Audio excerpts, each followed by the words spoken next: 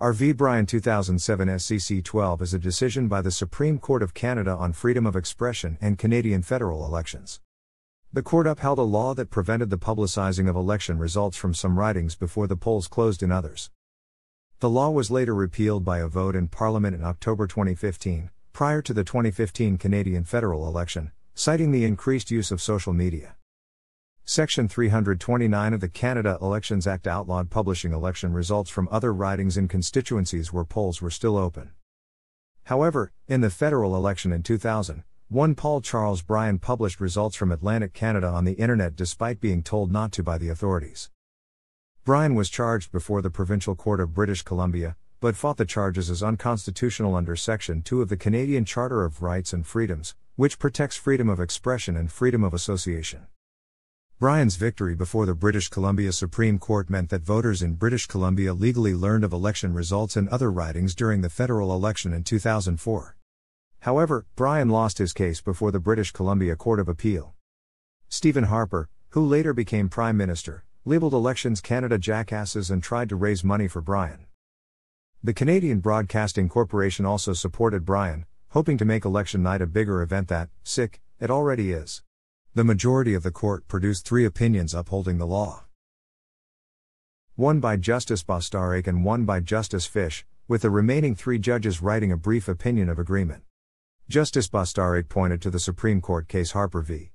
Canada, which had also considered the Canada Elections Act.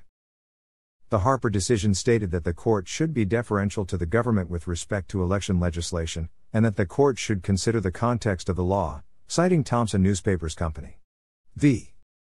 Canada to say that this involves considering why someone guarded by the law is at risk and why someone would perceive oneself to be at risk. In this case, Bostarek found the purpose of Section 329 was to promote the idea of each voter in Canada knowing as much as each other. As it may be unfair if some voters already know election results in other ridings while earlier voters do not know of any outcomes.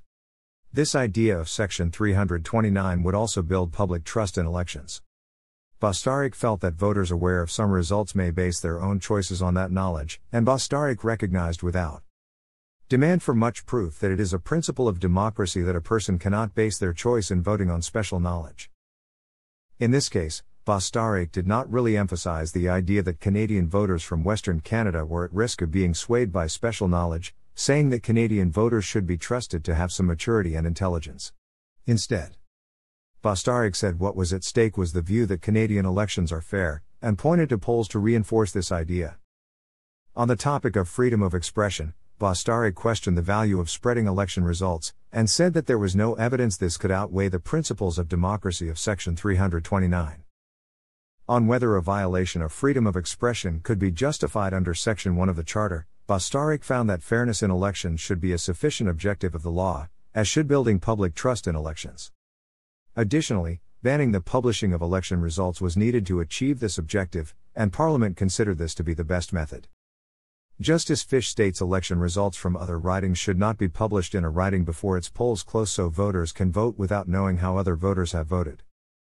Fish says Section 329 of the Canada Elections Act does violate Section 2 of the Charter of Rights for a short while, but Section 329 is constitutional because it relates to a pressing and substantial concern in a free and democratic society, thus satisfying one part of Section 1 of the Charter which can limit the rights of Canadians.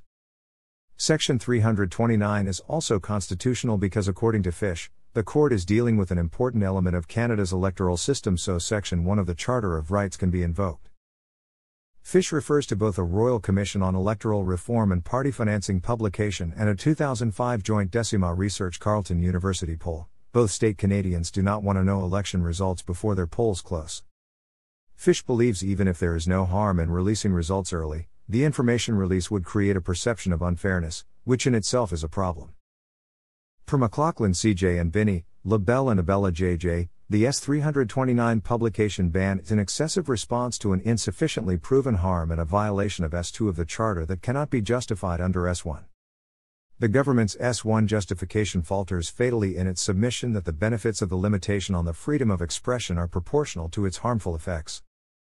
Here, when the harm at which the blackout period in S-329 is aimed is considered in the context of staggered hours, There is only speculative and unpersuasive evidence to support the government's claim that the information imbalance is of sufficient harm to voter behavior or perceptions of electoral unfairness that it outweighs any damage done to a fundamental and constitutional protected right. Thanks for watching.